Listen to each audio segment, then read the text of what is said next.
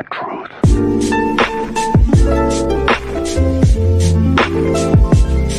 So, I'm pretty sure you've heard about the news about Giuffre Epstein. He recently committed suicide, and I use that in quotations. But before I begin the actual case, let me give you a little bit of a backstory to who this person is and why he was arrested. So, Giuffre Epstein is like an entrepreneur, billionaire type of dude, right? He was arrested for doing really degenerate stuff, such as sex trafficking. So of course he was arrested for it, and it's open to the possibilities of other culprits involved with the sex trafficking ring.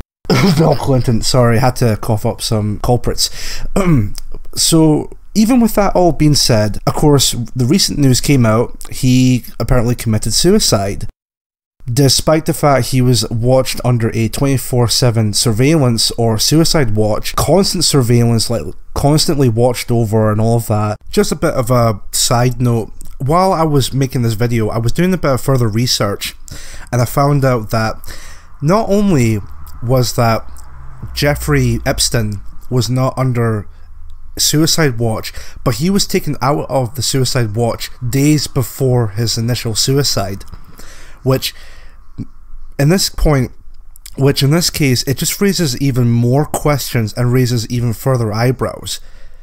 So just to throw that out there, since you know, I should have included that at the beginning of the video, but at least I've included this part here. So thank you very much, and enjoy the rest of the video. And now at this point, it's pretty much apparent that everyone, I don't mean just like one side over the other, no, I mean everybody believes it wasn't suicide, it was murder. And with that, I have to agree. And you know what? Doing some further research, I've discovered that it could have been done by one person, and that person is none other than this dude.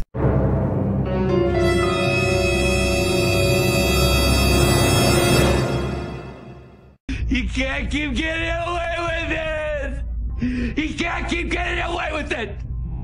Well, okay, it wasn't that guy, but the point of it all, and to be really serious for a moment, I just find it really bizarre about this whole Giuffre Epstein case.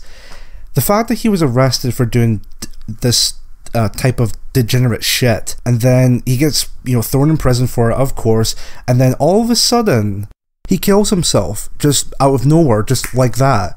Which is, again, really bizarre, especially the timing of it all, which I don't know about you, but it's just it's the timing of it all that really intrigues me. Because again, he's a top person who knows a lot of people, mainly the Clintons, of course, but the fact that he was this close away to naming other people involved with the type of shit he was involved with, and then he gets found dead, or he's found in a cell completely dead by killing himself, apparently. You know, I don't know about you, but it really makes you think, doesn't it? It gets the noggin jogging. I mean, he was this close away of naming other people who were involved with the sex trafficking ring, and then all of a sudden, like a few weeks later, he's found dead in a cell, committed, well, suicide. Again, I use that in quotations.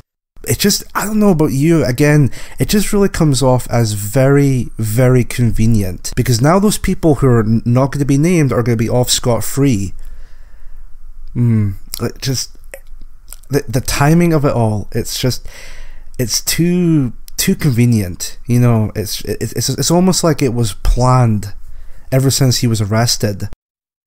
But then again, that would make me a conspiracy theorist, huh? Hey there, this is Chief Moody. Thank you very much for watching this video. If you like this video, then you know what to do. Hit that like button, comment down below, share this video, and if you're new to the channel, maybe hit that subscribe button and click on the bell icon for more content. Anyway, thanks very much for watching. This is Chief Moody signing out, and I will see you all next time. Take care.